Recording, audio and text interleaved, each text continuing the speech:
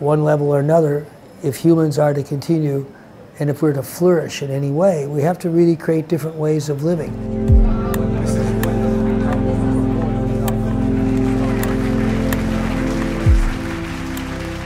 What we have been doing these days is we've been working with a bunch of tools and methods to understand connection, profound interconnectedness.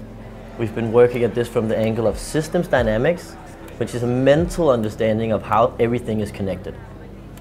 And we've been working at this from a more inner dimension, a compassionate dimension of feeling and experiencing how we're all connected.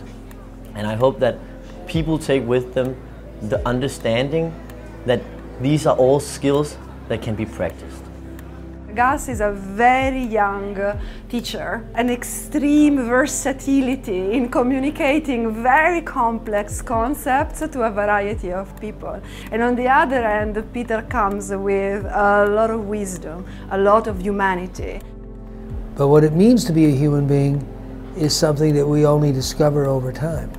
The inner development goals, our work on compassionate systems, in some very fundamental sense, this is the commonality that I believe connects us, are nothing more or less than a concerted effort to create settings where people can start to learn what it means to be a human being. This masterclass is really amazing. I love how Peter and Gustav are really walking their talk. I really feel the humanness about them, how they can really relate to all of us coming from all different backgrounds and different professional experiences.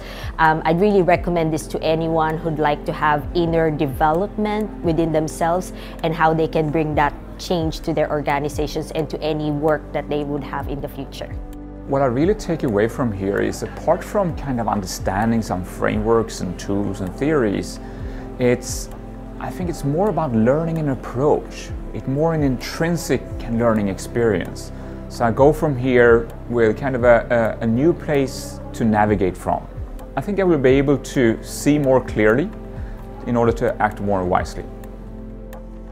If we are to have any chance, not only of a sustainable future, but also a future that we really want to inhabit, where we feel happy and we flourish and we live up to the human potential that we all have, then we need to start taking inner work very seriously.